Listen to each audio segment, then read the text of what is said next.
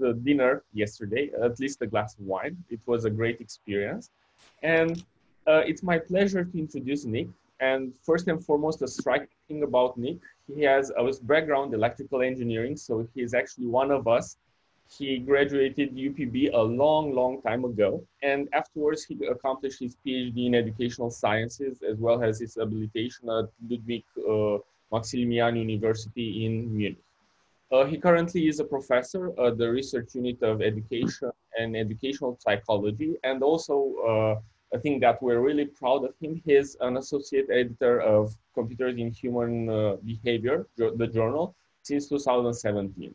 His research is focused mainly on educational psychology and media psychology. And most importantly, he's a really close collaborator of our laboratory and a really good friend. So Stefan knows him for more than 20 years. And for example, in the last years, we've got more than 30 papers together. So Nic, you have the screen. Okay, thank you very much for the introduction. Actually, I was, for some reasons, prepared to introduce myself, but you seem to disclose almost everything I wanted to say. So thank you very much for the invitation. I'm very happy to be here, and thank you very much for coming to this presentation, which is not self-evident in such times and under such circumstances.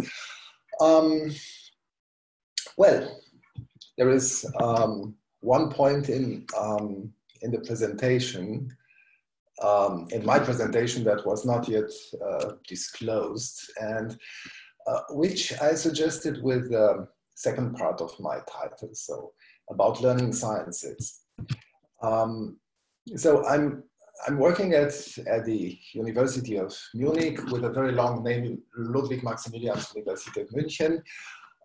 So Ludwig and Maximilians were two different persons. It was not the same person with a double name.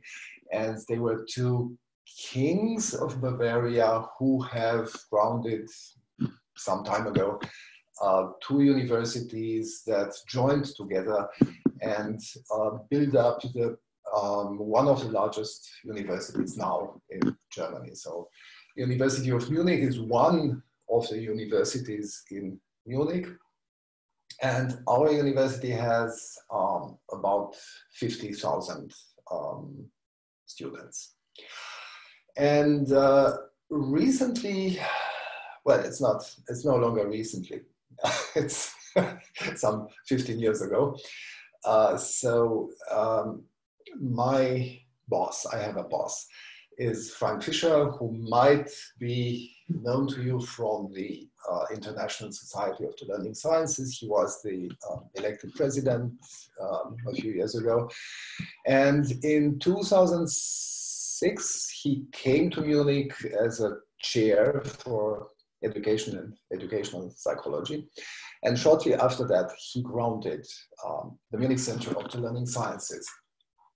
What you can see here on the shared screen is the web page of the MCLS. You can also see the URL. What I wanted to show you is that it consists of a number of expertise teams, and the focus of these teams are, I think, a good description of the learning sciences. So if you wonder what learning sciences are, you might want to have a look at the Munich Center of the Learning Sciences. And what we see here is first a group about general psychology, like perception, and more actual neurocognitive psychology. Then we have a group on conceptual development and conceptual change. Educational sciences are often associated with children, forgetting that adults learn as well.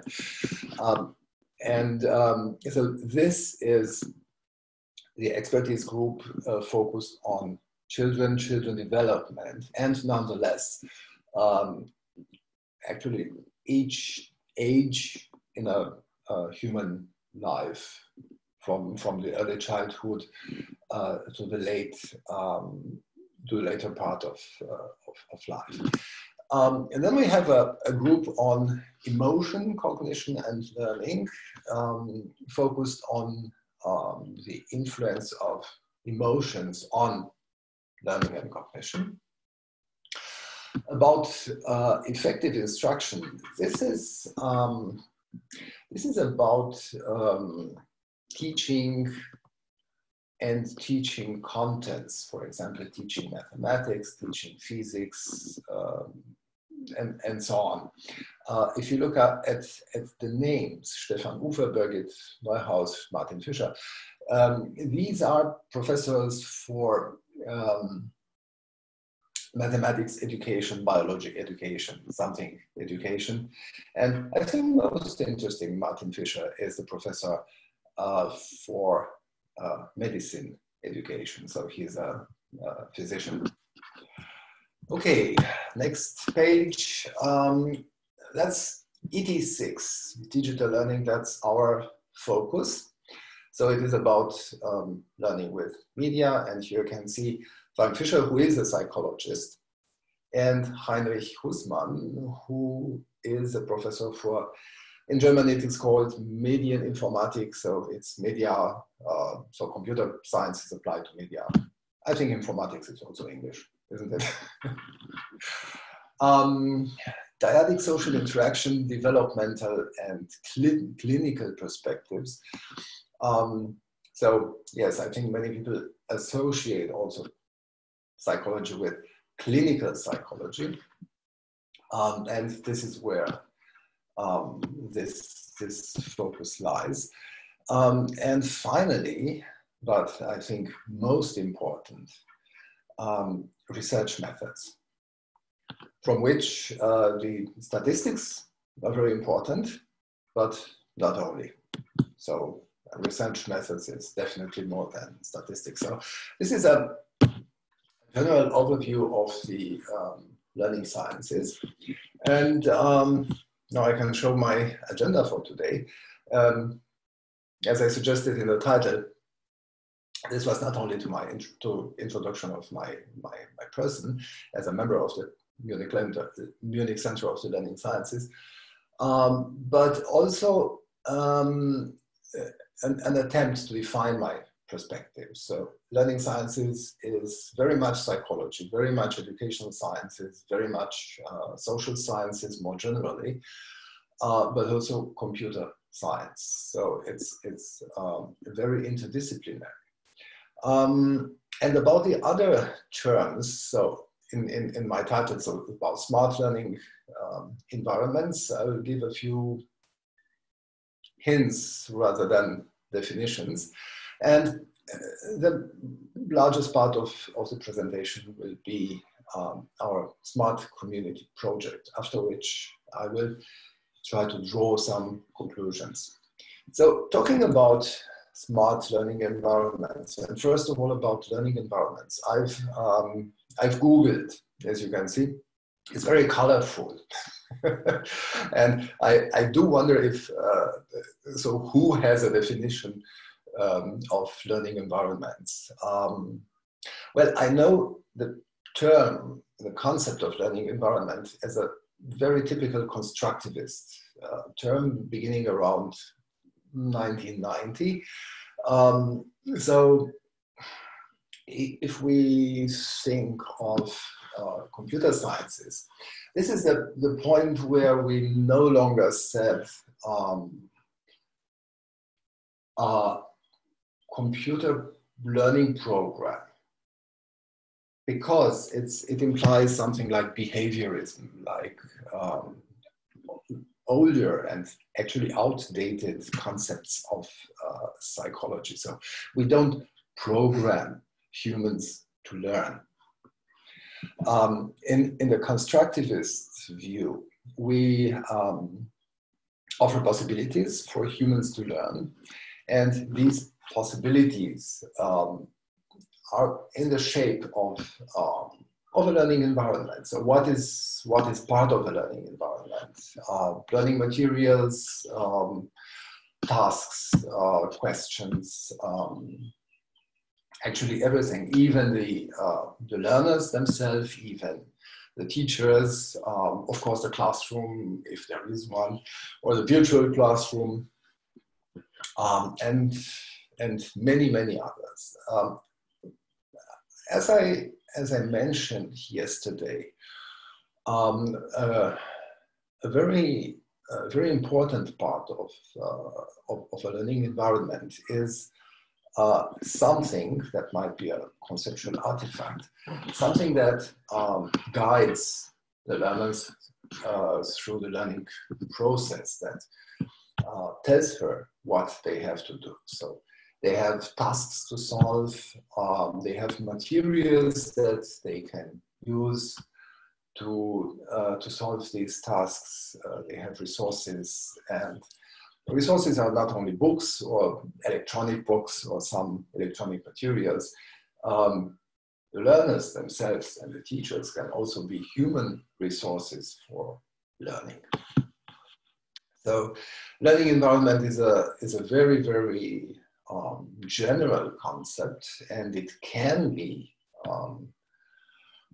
computer supported, but it doesn't have to be computer supported. So there are parts that may be media or digital or computer based, and some parts that are definitely not. About smart learning environment, I tried to find a recent, a new definition, and I Googled that too. And I think it's amazing to see 27,000 results. And if you look in the upper left corner, that is since 2020. So it seems to be a very, very important term that becomes recently even more important. And well, so what is the definition? I came across an example. I won't show the header of this is an article published in an IEEE publication, and it was something very modern about a haptic interface. And I highlighted that sentence, and there are different kinds of learners classified by how they prefer to acquire knowledge that is visual, auditory, kinesthetic. Visual learners retain information better when it is presented with pictures or diagrams. Auditory learners prefer to hear what is being presented, and so on. So if I were there, or if I stood now in front of my students, I would ask everybody, do you believe in that? And it seems that many people believed really in that, but well, learning styles, it's a myth. And one of the most common and frequent, I would say, misunderstandings, not to say misconceptions, because there is no real research support for learning styles. So you can read Paul Kirchner's article in detail, where he explains why some myths, amongst which learning styles are not credible from a scientific point of view. What I was trying to say is, in this interdisciplinary work, we have we encounter very often misunderstandings, maybe not as big as this one. For example, for using different terms. So in computer science, I know they say very often experiment. So we do some experiment with some computer program, inputting some data and seeing the results. In psychology, the term experiment is very, very special. So an experimental learning design has two groups of participants, one with a treatment and the reference groups, and this is usually the only research design that supports causality. So conclusions about the causes of some phenomenon. And that's one of the most frequent discussions when I read papers authored by computer scientists. So experiment. No, it's not an experiment. And so on and so forth. So that's, I think that's an interesting challenge, these differences in terms between psychology and computer science and other disciplines that we encounter in interdisciplinary work. So I couldn't really find a very actual definition of smart learning environments. So I chose to show you this one that is, well, in between a few years old, I think. The original publication written by Carlo, I think that was 2013, so it's 7 years old. Anyway, in a paper about smart cities, we found the definition of smart city as a smart environment, as a community of highly skilled people who are continuously motivated and challenged while their basic needs are satisfied. That's a beautiful definition. So what happens there? The community members come together and collaborate, drawing each other to these collaborations and establishing what has been termed flow. So there is something flowing. This has also been termed as practice. So if we think of the community of practice approach by Leith and Wenger. But it is more than just practice, it's also information, it's knowledge, it's probably data, it's people with group dynamics as well. And also intellectual capital that can be regarded as part of this flow. And everything enables the social practice, and to support this we can use technology. So based on this definition, I extracted at that time 3 points. So what does technology to support communities, to make them smart? So by technology is an enabler in the development and use of conceptual artifacts. So conceptual artifacts are immaterial objects that have a special meaning in the context of a community practice. So, well, the idea of research. What is research? I don't think somebody has a very accurate definition of research, and if you ask many researchers, they will probably all give the same definition. So this is something that needs to be negotiated, and also it can be received and given as we would do with an object. So we can give and receive concepts, conceptual artifacts. Technology also enables collaborative discourse. So the kind of language-based interaction we have mainly in computer-based environments, but also in every social environments where people do something together. So they also have, within this collaboration, they entertain a discourse. And technology can also be used as a tool to monitor learning and provide feedback to improve learning and to improve the design of a learning environment. So these three main points would define, in my opinion, a smart community as an environment for knowledge building. And well, now about the smart community project. First of all, we had a very classical project. So this has nothing to do with technology. It's one of my very, very favorite pictures. It's a social network. That was, well, kind of easy to record.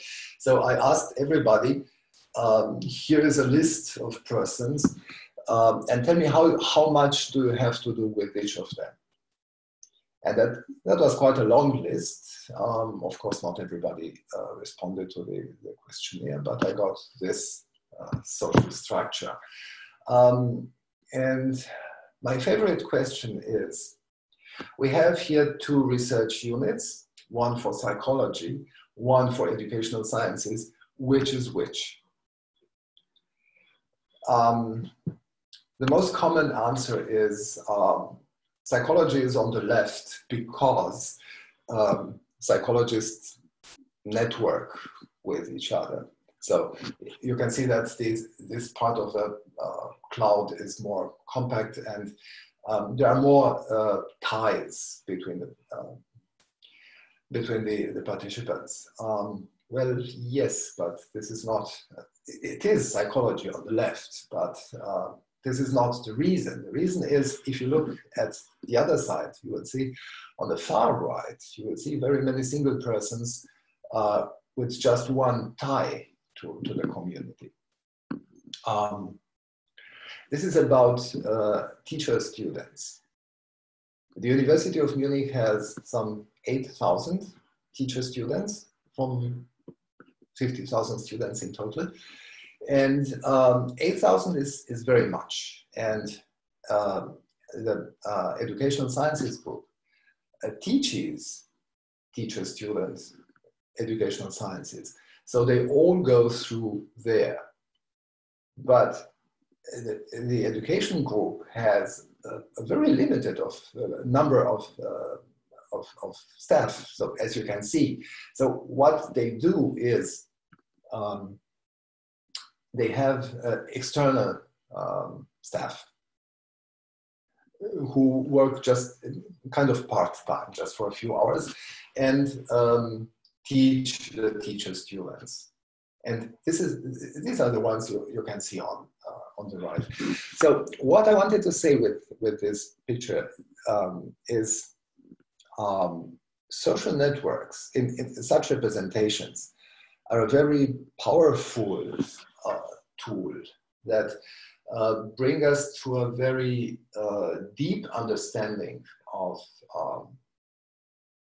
social processes, including learning processes. Yes, the question is, how do we understand this understanding? And the key is knowing the practice. So if you know what's happening there, what kind of practice and how, in which form is carried out by whom, you can understand these social networks. Well, maybe this is not very spectacular without technology, but that continued. So we had in a more modern version, I mean computer supported, we got Reader Bench. So I suppose most of you have heard or know Reader Bench. It was developed by Mihai, I see. He's just gone away for a minute. So Mihai and Stefan are the main developers of ReaderBench, and this is a framework. Welcome back. This is a framework for automated analysis of collaborative dialogue. And using this, we got actually very similar representations. So similar, that means these are graphs. And they have various forms. So for a few years, we examined communities, online communities on the internet, and these were especially blogger communities. I was very interested to see that a blog is a collection of articles, but also a blog is the community behind it, and manifested in the dialogue and in the collaborations between the community participants. And in these two examples, you can see on the left something very nice, very symmetrical, something like a little flower. And on the right, something rather chaotic, I would say. If we could talk now with each other, I would ask you, why do you think these shapes are different? I will tell you. On the left, you can see a very, actually a very well-known phenomenon on the internet, the Me Too phenomenon. So something is posting something, and somebody else is saying, "Thank you, that's very interesting. I found that really extraordinary." And then everybody else, "Me too, me too, me too." And this is what it looks like. This is not really a collaborative dialogue. A collaborative dialogue is more on the right side. That looks very chaotic, but it still has its own patterns. And it looks like everybody's talking to everybody, probably following their own thoughts and problem-solving processes, and yes, probably their own learning goals. So we assume that learning happens much more on the right than on the left. And the central result we got was about newcomer integration.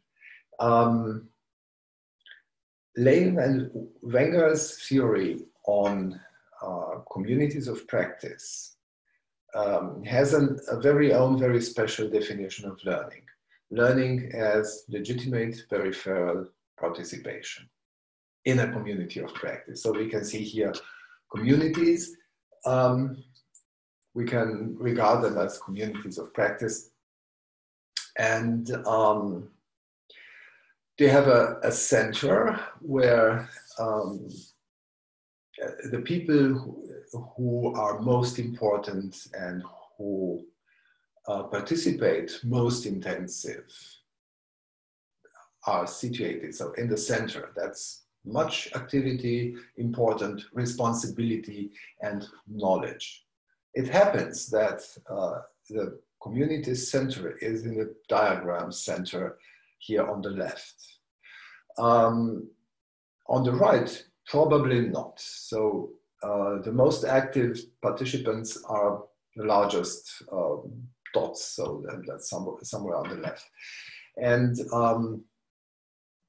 it looks like the periphery of the community is more on the right of the right diagram, because you see everything is very dense and very active on the left side, and as we go to the right, it's less happens.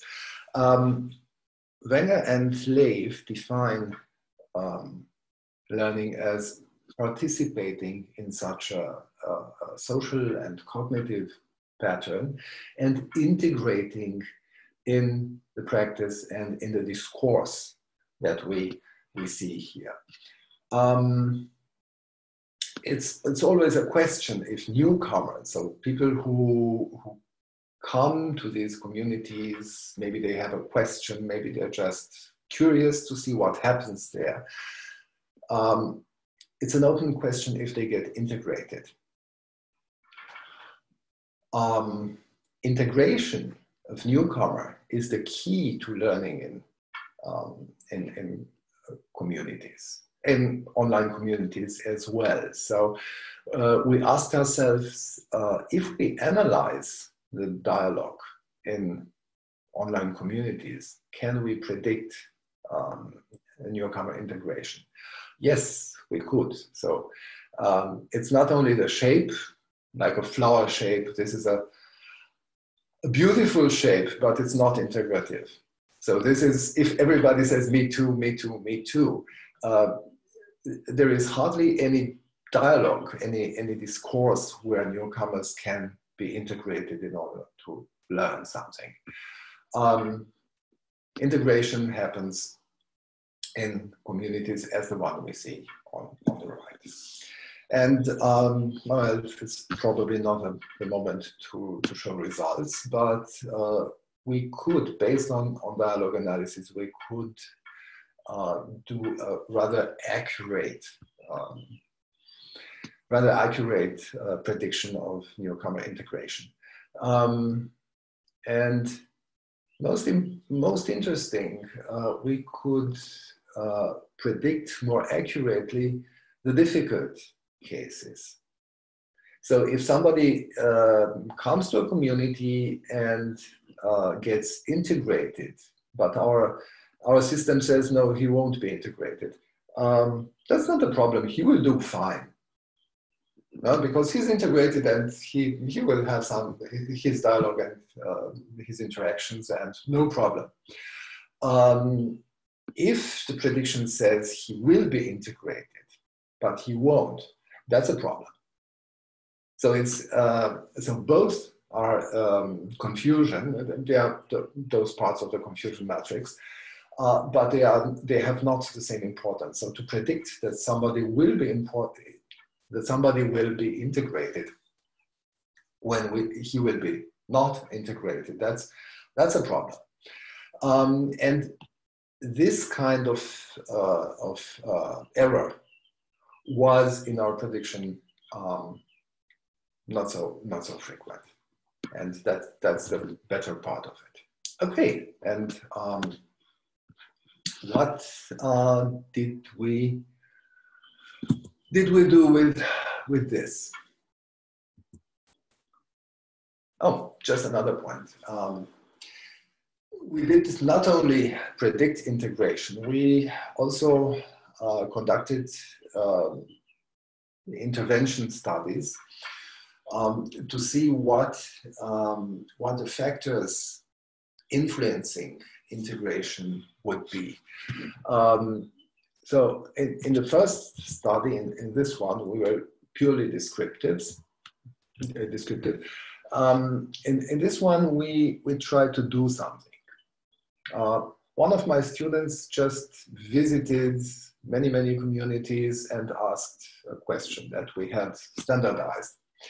And we registered in the next days and few weeks which kind of response the community gave. So we had all kinds of responses, from blocking newcomers, deleting their postings with the questions, through giving a simple answer, to really integrating our student in a discourse and answering the question in detail, and asking themselves something else, and so on. So we found two logically different sizes of newcomer integration. So newcomer integration is, first of all, a question of inquiry format. So it's about how the question was asked. There was a difference between just saying hello and I have a question, I have the following question, and ask.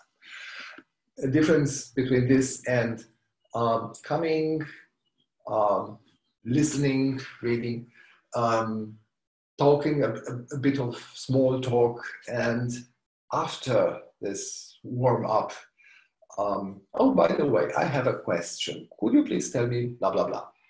So that makes a difference, and it does have an influence on newcomer integration. On the other part, on the other side, there is something established in communities. The previous studies suggested exactly this. So if a community integrates or doesn't integrate newcomers, that is established in the long term in the quality of the collaborative dialogue. So what happens in the long term, the interaction and the discourse, based on a social and cognitive structure, so mainly who are the participants and how much or what they know about what's happening there. A special quality of the dialogue is established, and that has an influence on newcomer integration. And there was also a difference depending on what has been discussed. There is a big difference if we go back to this one. On the left, the beautiful flower is a community exchanging cooking recipes. So that's a so-called well-defined topic. So you have a receipt and you have all these ingredients and you do very certain things so that you can get your well, food pictures. That's very different on the right. This apparently chaotic community, that was a community of teachers of mathematics discussing how to use technology for teaching mathematics. And that is, you know, there is an infinite number of ways in which you can use technology to teach. And that's an ill-defined topic. So many correct answers, probably not much wrong, and everything very, very open. Well, so much about integrating newcomers. And what did we do then after we found out about integrating newcomers? This is where the smart community comes. So first, it was a university course. So this is just one of my seminars in a very formal framework. But a part of the usual activity in the course that is anyway highly interactive, a part of this activity and this interaction was carried out outside in the internet. So this is how the seminar is built. So we have a kick-off meeting, and first of all, my students had to just observe Blogger communities. As I told you before, there is a difference between observing and getting a little bit involved in the community discourse, or going there, boom, I have a question, please tell me how. So they need to get a feeling what to do in such an environment. Most of us know, I suppose, but not everybody and not all students. So this has to be prepared. And the main part, we have 2 blocks with such cycles. So first of all, my students had to prepare questions. The questions were about using technology to teach mathematics. So we discussed in the classroom, face to face, how would you ask this question? Then they went there, asked their questions, got their answers, and reflected. They came back out of the community back to the classroom, to the face-to-face setting, and we had a collaborative reflection on those on the interaction and on the information they got with the answers. And in the end, we had we saved the results. So the students put them in a seminar paper and got their grades, of course. The best, so of course we evaluated this learning environment, and in my opinion, the best, the definitely best result of this evaluation was that not becoming integrated was not a problem. So we used the automated prediction of newcomer integration to save time. So if a student goes there and does his best to get integrated and to get in touch and in dialogue with a community and nothing happens, which is not excluded, it is always possible, it will be such a waste of time. And we cannot afford that in a formal university course. So we had a very, very long number of communities that discussed relevant topics for our course, but not all of them were integrative. So we need first this selection to see, by means of dialogue analysis, what are the parts of this very large environment that is the internet. So newcomer integration was very, very important, but if it didn't happen, so this is not totally excluded. We had, I think, 1 or 2 cases from about 30 groups of students. That was not a problem because they had reflected and they had elaborated on their questions, and they did their best to ask good questions and to get good answers for their questions. That was not a statistically significant difference, but it was just a tendency that those who did not become integrated had a bit better learning results. Anyway, everybody has learned a lot, and our students were very happy with this seminar. So this is one example of what I could call smart community. So smart based on this capability to predict the essential part of the learning process and to make sure that it happens. So what is smart?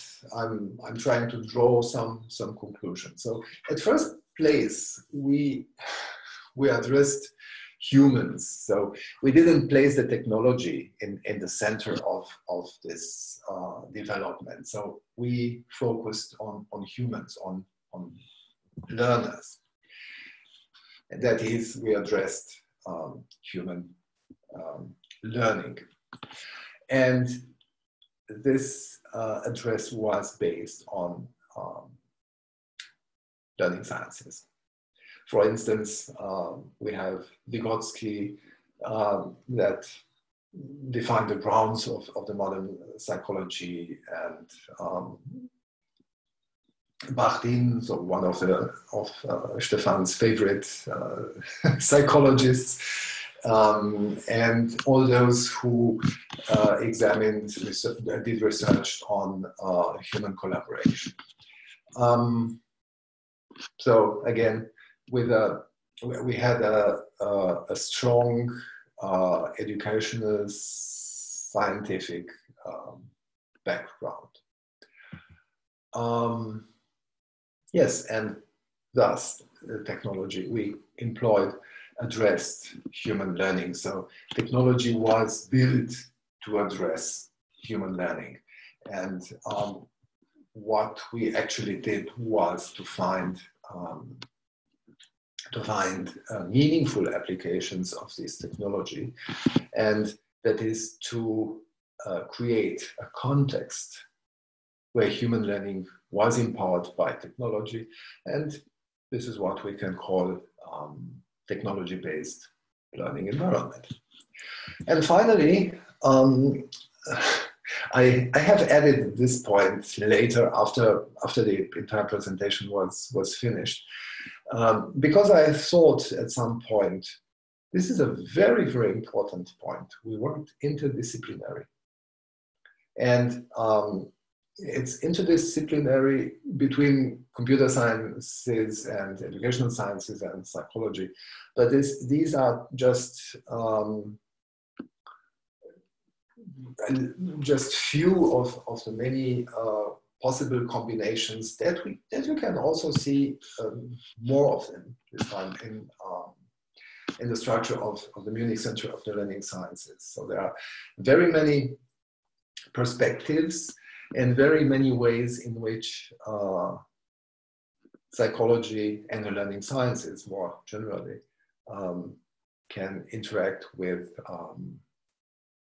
learning and with technology. Okay, I will stop here. Thank you very much for your attention. Here's my email address if somebody would like to write me. And I think we still have time for a few questions.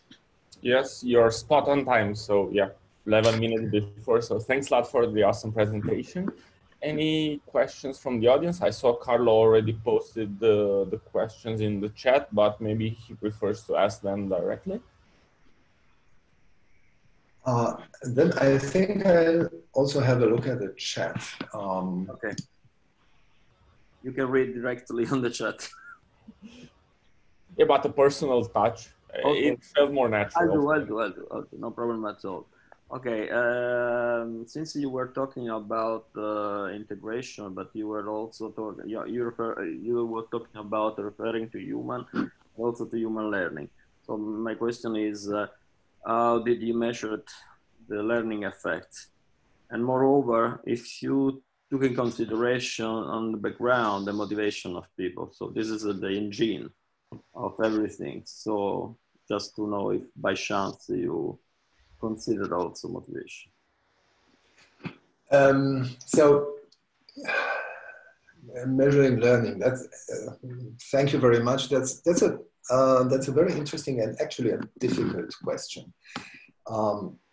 Measuring learning, yes, we graded. We're grading the student work, and that means we. But in an informal way. I mean, you are in an informal setting in some way. So I mean, this is a sort of informal learning, right? Yeah. Yes. Yeah. Yeah. So it was kind of a request to measure learning and to grade it because of the formal context. But if we're talking about effects, so in a strict sense, in a strict methodological sense, measuring learning means comparing treatment group with a reference group and using validated, calibrated instruments and so on. We didn't go that far. So it was a rather detailed assessment of learning, of the learning process, and the final result where we can say they learned something were the grades, and at the same time we also asked the subjective learning effect. So how much do you feel that you have learned in this seminar? And the results were good. They were high numbers, but what did these numbers have to say? Because it's also a question of calibration. Did I answer your question? Yes, more or less. I know that it's difficult. I mean, so I just wonder if there was any way to measure not just integration in a group, but also the learning that derived from being part of the group. That was my question, actually. But I mean, I guess that it's somewhat difficult. Maybe it takes more development of the techniques that you were using. So, but, okay. You can always do knowledge tests, but we didn't do that. Okay, was there a second part of your question? The second part is by chance you had the possibility to get some hints about the motivation of people to be part of the let's say the community, so to participate, to provide, to learn. I mean, motivation is the engine of everything, as you know. So I mean, just if by chance you had some information, you can get some information about the motivation. Theoretically, according to most motivation theories in psychology, social interaction is one of the strongest motivational factors. So this is what we expected, and we didn't measure that systematically, but well, some students were motivated, some students were less motivated, as always. And yes, I think some of them were really motivated and very, very interested in getting in touch with people they didn't know. These were US American teachers of mathematics using technology for teaching. Yes, I think that was a ground motivation to get in touch with those people and see what they do and maybe exchange ideas, or anyway, asking questions and getting answers. That was very engaging for my students. Thanks. You're welcome. So sharing the slides, no problem. I will send them to you. Donatella also has a question, so she posted it on the chat, but maybe she prefers also to ask it in person. Yes, thank you. Actually, it was too long to write in the chat, so I only mentioned it.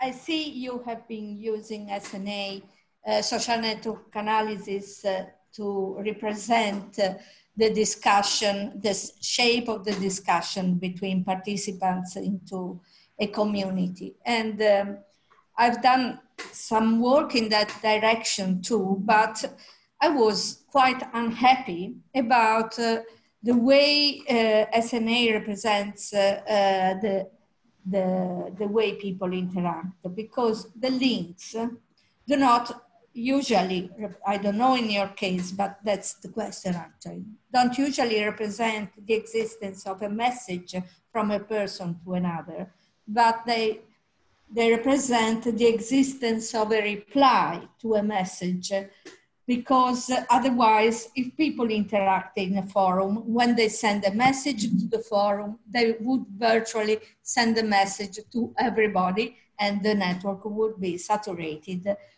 very fast. So I didn't like this, solution to the problem of the excessive saturation, because it actually ignores, for example, messages that never receive the reply.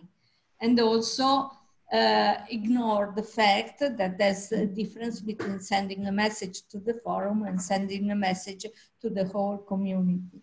So I was wondering whether you are also unhappy about this weakness or whether you found a solution.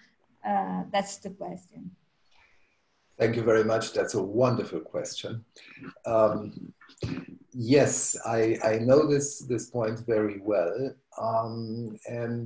So only that study I called classic was really social network analysis, and in the sense of person A says blah, blah, blah to person B. And yeah, we had a lot of thinking of and discussing about what are the advantages of Reader Bench, of the automated analysis. And we were also stimulated by the reviewers who said, that's not really a difference. What is new here? It's, okay. So we came to one of the conclusions we found, Mihai and I, was there is exactly what you said, implicit discussion partners. So I can explain something to you, Donatella, but actually I'm talking to everybody. And if you register this as classic social network analysis, that will be only from me to you, Donatella, and not to everybody. But in fact, it is. I am saying this for everybody. Our analysis, the modern one, is based on cohesion network analysis. So that's not only I know somehow that person A speaks with person B and to nobody else, but I see what is being said, and I see what the similarities between this and other parts of the discourse are. And from this, I draw the conclusions who is speaking with whom. So this is more than the classic social network analysis. It's cohesion network analysis. And it's also based on that concept of voices. I think Stefan can explain that much better than I. So a voice is, you see the voices when you are looking at the discourse. You don't have to necessarily look at the participants. So a voice is a kind of thread in the discourse and can be sustained by one or by many participants. And also it can address different people, and so it's a focus on discourse rather than on people, and that has definitely advantages. Thank you very much. Yes, you did reply to my question. Okay. I also saw Carlo as a follow-up. I just comment, but the answer was very exhaustive. The comment is, of course, that this has to do with the structure of the forum. And this was the reason why, for example, in the forum that we developed in life, we give the possibility to comment a specific word or specific sentence of a given post, because this will help to understand exactly who is talking to who. And so there was the possibility to have, to detect a one-to-one interaction in parallel to the one-to-many interaction. Of course, this is not possible with the standard block that you have on internet. And probably this is a feature that should be added sometimes. And also the structured forum does not have too much on that. But of course, with the technique that you have, this can be sometimes overcome. Unfortunately, now students do not interact a lot within the let's say, learning environment forum, and so we cannot perform any longer any social network analysis. This can be done. We were able to do this in 2010. But then, I mean, after the advent of the social networks, everything's disappeared more or less. And so now it's very difficult to get any kind of social interaction within the learning environment. Indeed. Any other questions? If not, we can still torture Nic throughout the coffee break, so it's absolutely no problem. If not, thank you very much for your great talk, and see you in the coffee break. Thank you very much. See you. And virtual class. Yeah.